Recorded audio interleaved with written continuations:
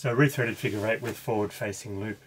So rather than rethreading this way, at this point I'm going to come around the front of the knot, tail up behind, through my second anchor,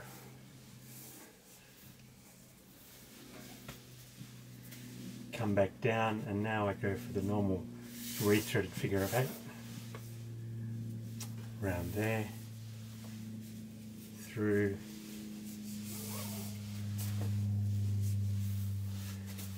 and down, and that gives me my standard rethreaded bunny ears knot.